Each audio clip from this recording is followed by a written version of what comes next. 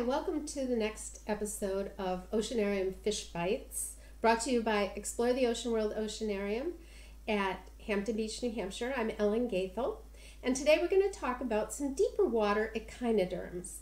Now, we said before that echinoderm is a scientific name, and it means spiny-skinned or hedgehog-like animal.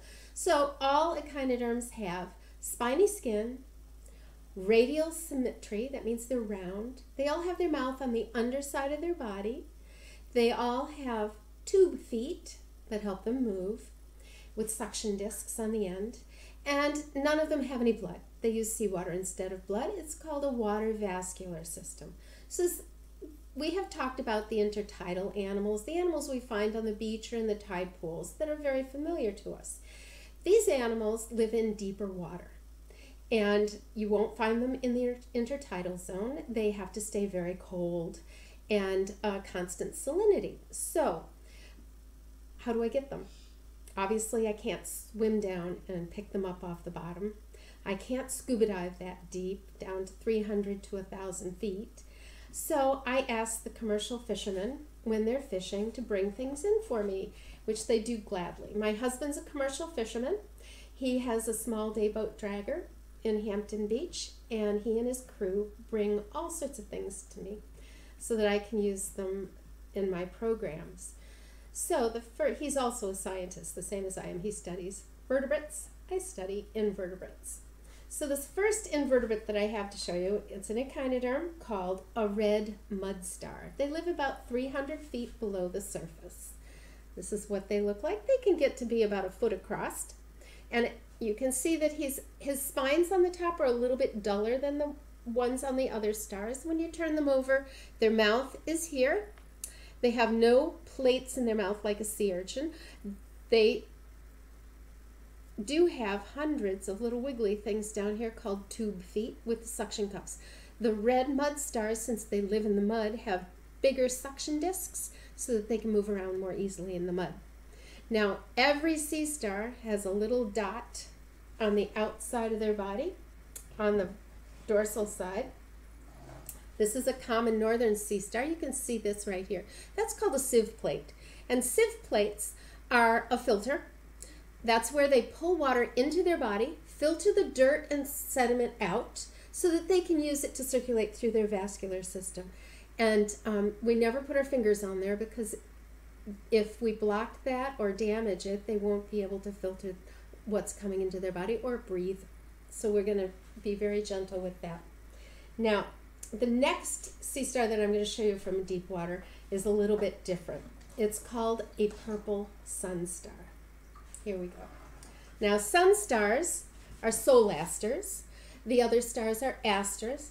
And this one, solasters have more than one, you can see the water spurting out up here, more than 5 arms or rays. So this one has 9 rays, and you can see that there's a couple rays longer than the others.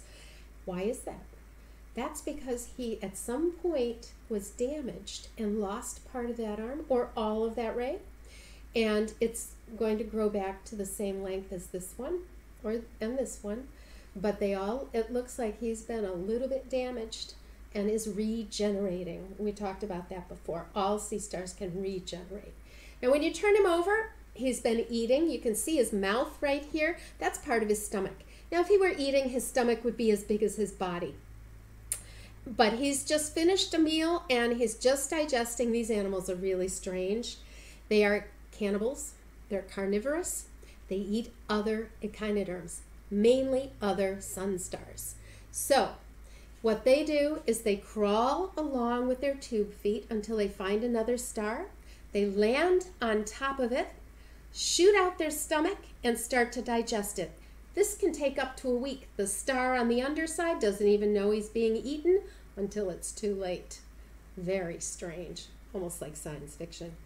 Now, this last sea star that I'm going to show you lives in very deep water, down to 1,000 feet. It's called a pizza star, and it's a really unique animal. It looks just like, I think, a cheese pizza. Very slimy on the top, like melted cheese. We're not going to touch that. It has gills up there that are very sensitive, and so we're not going to touch it or damage it, but you can see that it does have a sieve plate right there. And we'll turn him over. There's his mouth right there, and you can see where the tube feet and the oral groove is down the middle where all those tube feet are. Now this animal is really weird. Sea stars have 3 ways of reproducing. First, they regenerate. So any sea star has a central disk. If they lose a ray, they will regenerate a new one. But that old ray, if it has one cell from that central disk, will grow into an entirely new sea star. That's regeneration. They can also do something really weird called budding. And that is when they grow as another little tiny baby sea star on their ray or any place on their body, and it just falls off. Pretty strange. But this one can do something else. It has, all sea stars lay eggs, and they're fertilized. But usually they do it, it's called broadcast fertilization. In the water, they all lay their eggs all at once. But this one has a little brood pouch. I'm going to put him in the water for a second to let him cool off. It has a brood pouch right on the top of its body. And the eggs stay in there, they're fertilized, and then they develop in that brood pouch. And then when they're ready to hatch, it's like a volcanic explosion, and all these thousands of tiny sea stars come flying right out of the middle of his body. That's weird. So those are the deep water stars that are most common here. We also have cross asters. They're spiny sun stars. And we have blood stars. Sometimes you can find these in the tide pools, but they're very tiny. You'll find them, they're either bright red or purple. This one's purple. They look kind of like rolled Play-Doh. You can see that the tube feet on the underside look a little different. And we have mud stars that look like badges on a sheriff. They live not as deep as the others, but they're very common in the mud. So that's it for the sea stars, the deep water stars. And if you have any questions about them or any of the other videos, email me at exploretheoceanworld@hotmail.com, or you can watch our YouTube videos on YouTube at Explore the Ocean World LLC Oceanarium, or on our Facebook page, Explore the Ocean World LLC. Until next time, keep thinking about the ocean. Bye.